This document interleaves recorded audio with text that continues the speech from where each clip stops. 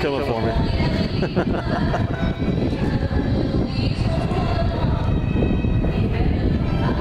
Alright, scary Frankenstein.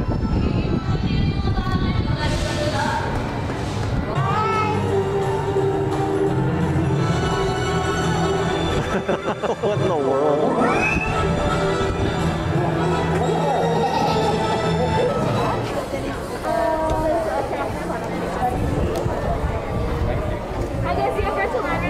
Alright, we are inside the queue.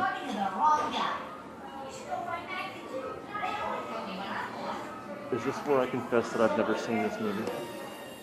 So I have no idea what any of these references are.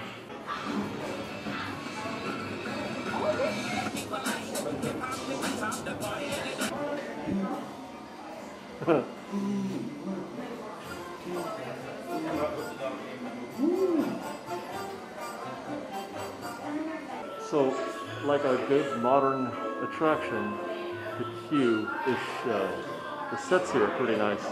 You know, that they're using here as we make our way through the queue. It's a very meandering back and forth queue as we make our way through all the different apartments and you know, in the universe. Oh, it's a kids' room.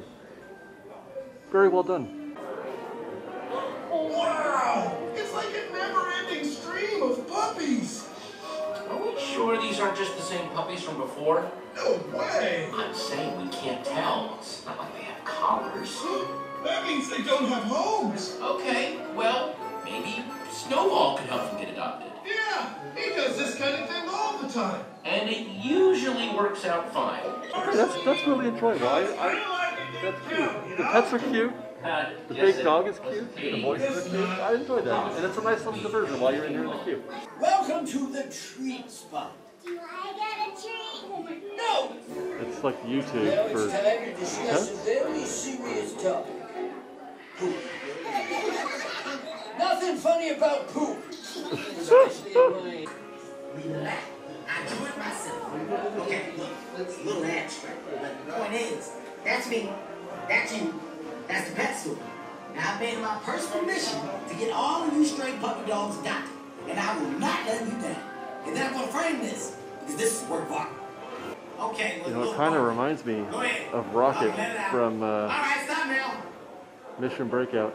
They're cardboard boxes. That's adorable. They're pizza boxes. Oh my god, I want to go for a ride in a pizza box. Oh, that's a pizza box. This one is a toy car.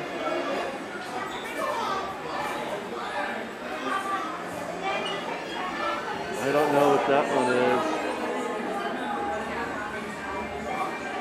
This is fantastic. I have to know if that's a reference in the movie. Information with arms and legs inside. Now we have a control panel. Scan all the computers in your environment. Information with arms and legs inside.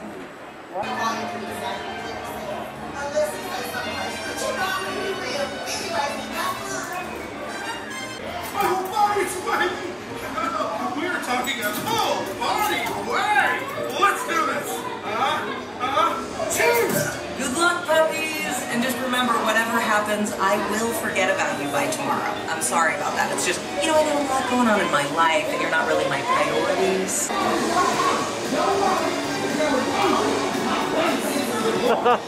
I'm a dog. So that's it. We're dogs then? I get it. That's very clever.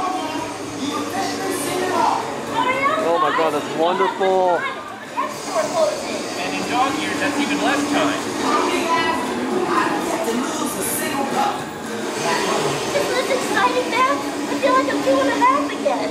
Remember to listen to Snowball, which is something I never thought I'd say. Some of us get boxes, some of us get super cool high-tech drunk. I've yet to lose a single cup. If there were danger, my buddy senses would warn us. Oh, come get it. Wait, I love that. Oh, my hell. No. Oh, okay, good one, guys. Let's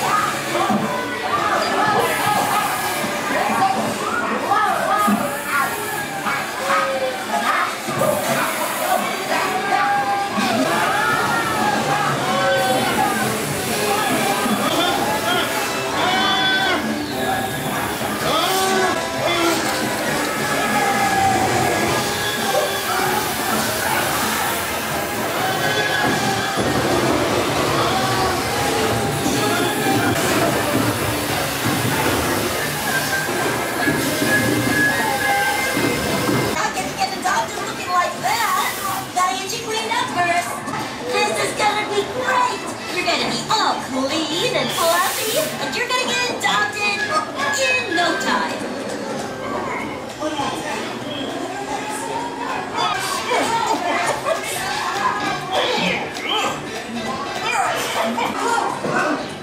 Remind me why I'm helping you puppies again?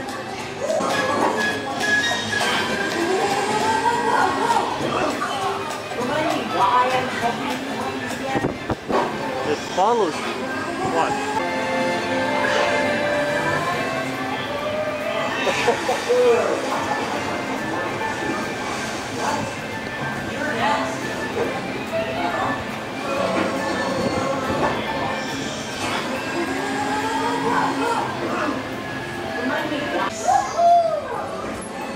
What do you say? You want to come home with us?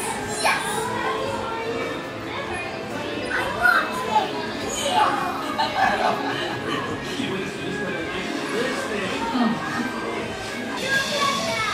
Remember, it's great coders, little to no responsibility.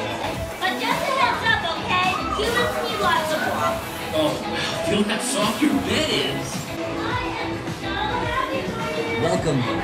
As you return, please lift your arms and your lap bar will raise automatically. All right, Secret Life of Pets just got done. Thoughts fantastic. What a great dark ride that is. Beautifully done, well executed. I mean, it feels like the movie Come Alive, which is the way it should be.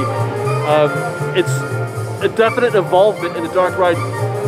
It's not super tech, although there are many really cool moments of tech. I really enjoyed that the dog that you are follows you. That's really neat. The fire scene at the end was fantastic, but a lot of practical effects too. The animatronics, really cool, really good, well lit, well done. Longer than I was expecting. They really give you quite a bit of bang for your buck. I mean, the queue was a bit of a slog. It was slow going inside the queue. There were moments where we were just stopped and stood there for like 5 minutes. I could see myself doing that over and over. That is kind of, for me, it's almost the perfect medium of being a traditional dark ride, like the classic, like, you know, Peter Pan or Alice in Wonderland, but not too, they didn't go too far. You know, they didn't take it too far either. It's like in the middle somewhere, which is what I wanted. I've always said, I want to keep things as practical and as basic as possible, mix in a little tech. That's what I've done at Secret Life of Pets. I feel bad that I haven't seen the movie. I feel like now I need to go see the movie. Now, one bit of advice, this is crucial.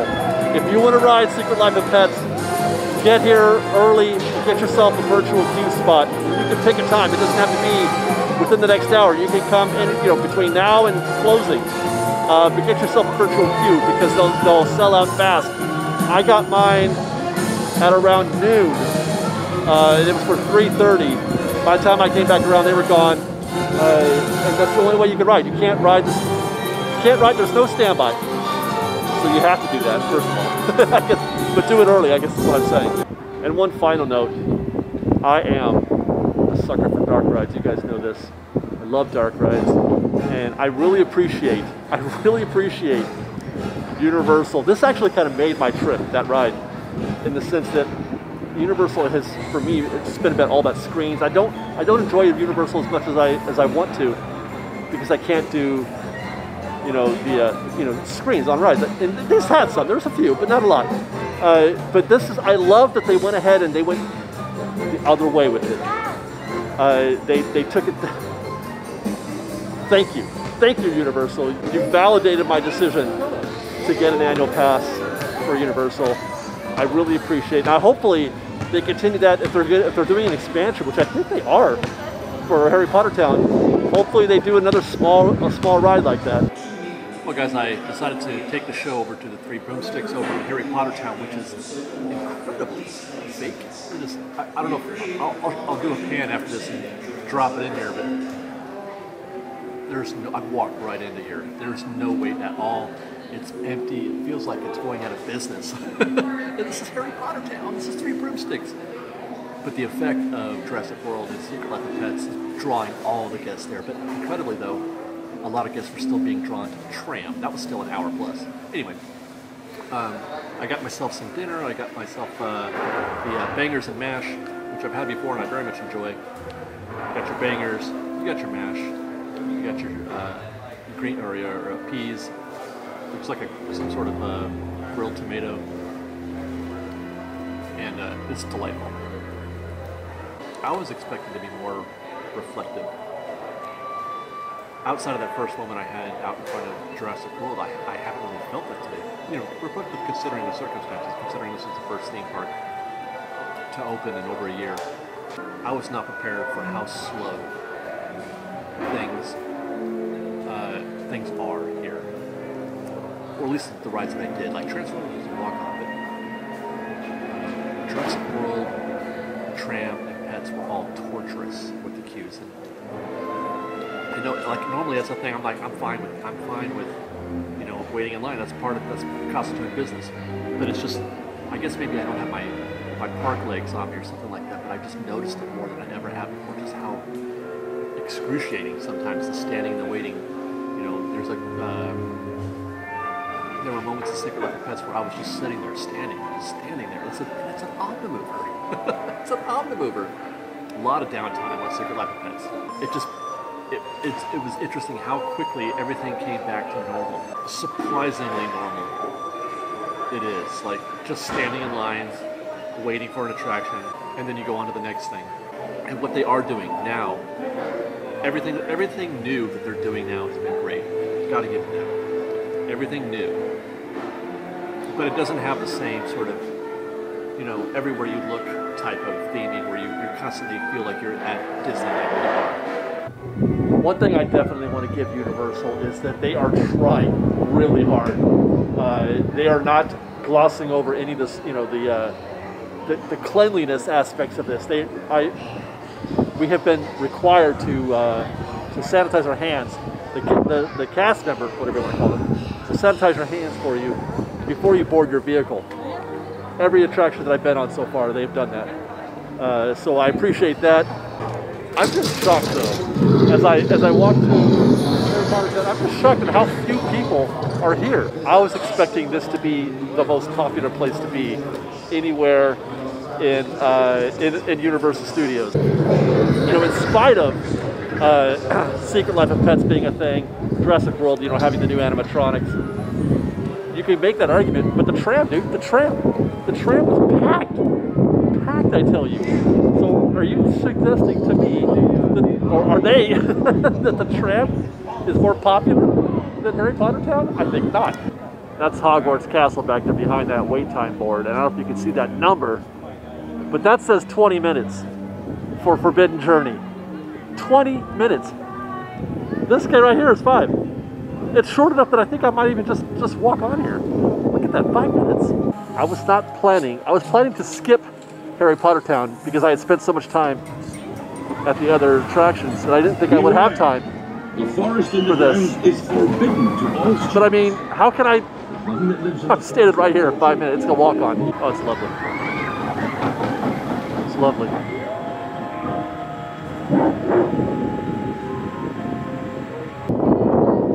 Okay, so they didn't let me film. I was going to, but they said, no, you can't film. But just to understand and know that I handled that whole situation, it's not even been 5 minutes since I walked right past that cast member there less than 5 minutes ago.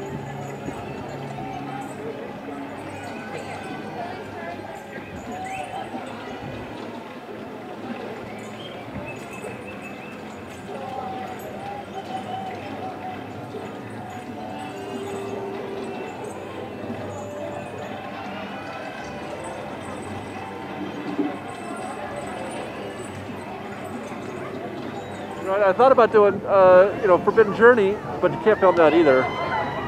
And I'm running out of time. And I think I want to close out my visit here by going to Duke's. Honey Duke's is the best candy shop in the entire world. And Honey Duke's it is. You know, the one time I've been to Honey Duke's, it was wall-to-wall people in here. The most crowded thing I've ever seen. Let me get my light right. I've never felt more like my space invaded when I was in here last, but this is positively delightful. Ooh, you know, I still have never had every flavor beans. Sweet crystals. Who doesn't love a good fudge fly, huh? Huh? Still never had a chocolate frog either. Cookies and cream fudge, butterbeer fudge. Look at that, that's a cauldron cake. It's just like pure frosting, that's fire. You know, I'm a little surprised actually, that's it. I get it though. You gotta have a limited menu and a limited opening, so they can't have this thing full of stuff. But I guess I was expecting more. I really shouldn't though, right? I mean, we really should. There's 8 people in here, so they can't fill it up. You know, it just, oh my God, Honeydukes, some of that stuff that we tried. You know, I may still get some of that butterbeer fudge, but they have some amazing stuff in that Tustin. And I may have to get me one of these Honeydukes coffee mugs, because why not? An unfortunate casualty with the common touch. No fizzy wizzies or pineapple cubes, or pear drops, or sweet and sour drops, or jelly babies, or sherbet lemon, or raspberries and blackberries. All of them unavailable. Remember to frequently wash your hands with soap and water. Inside of here is this lovely Honeydukes box. Is 1 cube of delicious butterbeer fudge. Come on, baby. Look at that. You know how good this is? You know how long that's going to take us to eat that?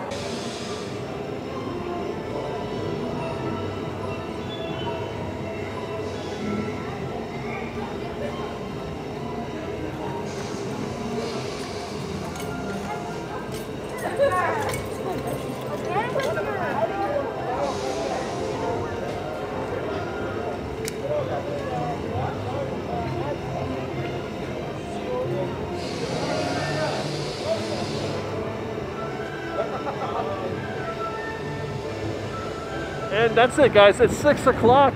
I can't believe we did the whole day. We did 10 to 6. It's 6 o'clock. They're kicking us out. That's the hours right now for Universal. It's 10 to 6. I had a good day. I'm looking forward to coming back. One thing I will say, one thing I've noticed, especially when I was over there at Pets, there is a lot of this park that I have not explored. All my focus has been on the same few things each time I come down here. Harry Potter Town, the tram. But there's a lot of parts of this park that I have not yet explored that I'm looking forward to giving a little bit more attention. There are things in here that I have not seen or done at all. Maybe even, who knows, maybe I'll even try out Springfield again. But I'm looking forward to future trips. Hope you guys are too. Coming up next, our next trip is actually going to be Disneyland. Disneyland on April 30th is our next theme park day. We're going to come back the next day on May 1st for DCA. And then after that, it is, I think we're taking the week off after that. Oh no, Knott's. Is that right? I can't remember. Anyway, we got Knott's, we got Disneyland, we got Universal. It's all happening. Hope you guys enjoyed the show today. I know it's a little bit weird. I feel rusty. I feel like I don't really know what I'm doing or what kind of show I want to do. A little rusty, but you know what? The bottom line is, the good news is that we're back at theme parks again. I'm vlogging at a theme park. And that feels pretty natural to me. I really enjoyed making a show for you guys today. So thanks for watching. We'll see you next time. Be safe out there, everybody. Be kind to one another. Subscribe to our channel. Follow us on Instagram at _FreshBaked and on Twitter at FreshBaked. That's fresh with no E. Did I say be kind to another? Be kind to one another, you guys. I love you guys. We'll see you next time. FreshBaked.